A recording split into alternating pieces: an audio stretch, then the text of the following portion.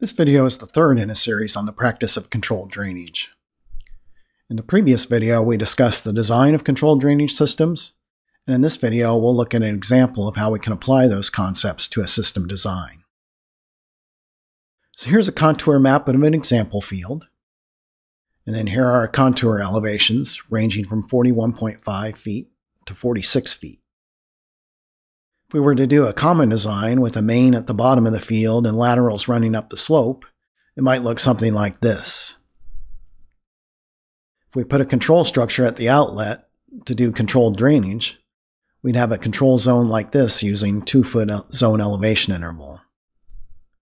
But then with this layout, we'd have no good opportunity to add another control structure if we wanted to create another zone.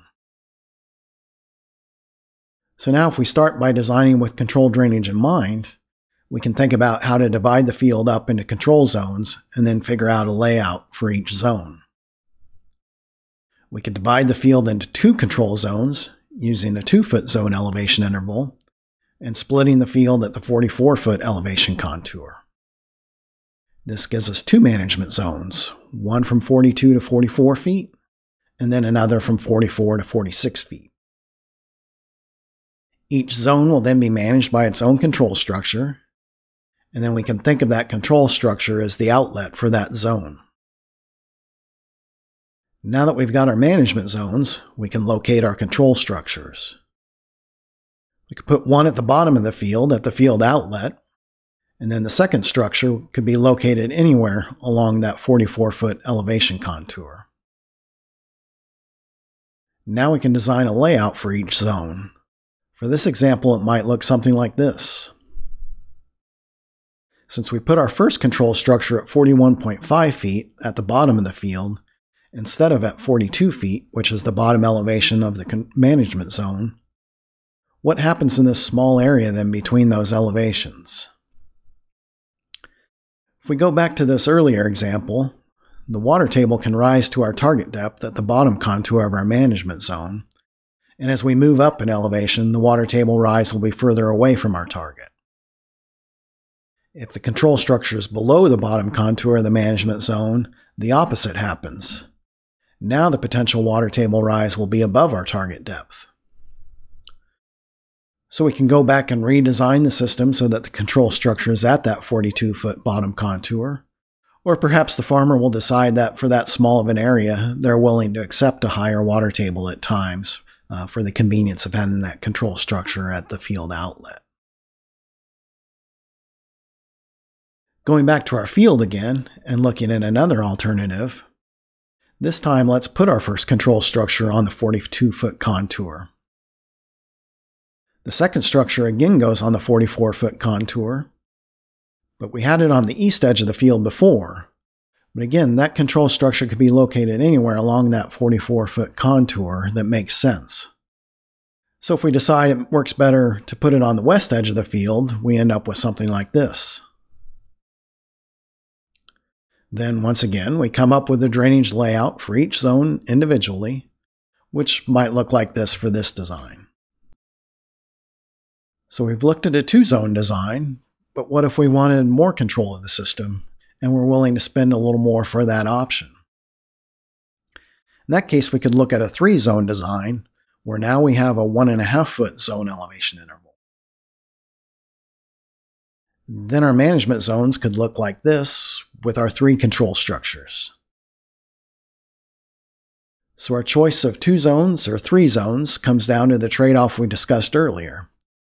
2 zones will be less expensive, but gives us less management control, whereas 3 zones gives us more management control, but with some added expense. What if we want even more control? Well, we can look at 4 zones, here with a mix of 1-foot and 1.5-foot zone elevation intervals like this.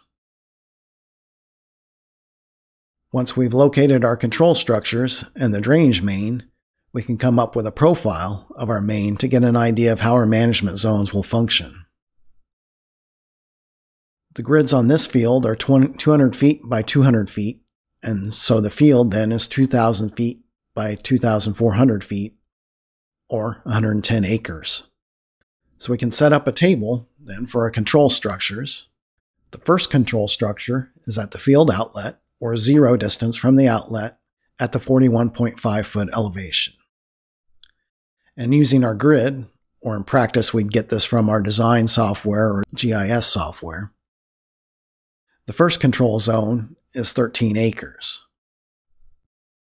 Our next control structure is 1,200 feet from the outlet at a 43 foot elevation and controls 51 acres. And then so on for our other two control structures. So now we can think about whether 4 control structures make sense. Zones 1 and 4 are fairly small. Ideally, we'd like to have 30 acres or more per zone. So based on this, we might decide 2 or 3 zone system makes more sense. But if the farmer wants to have more control, perhaps they'll decide they want to invest in a 4-zone system.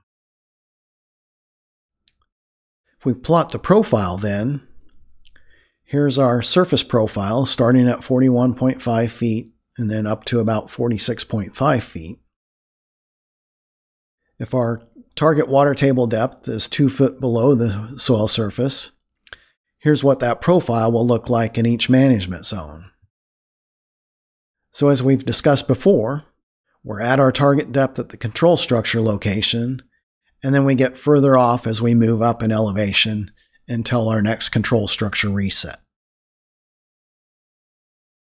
So now that we've discussed design and looked at an example, in the next video we'll discuss management of controlled drainage systems.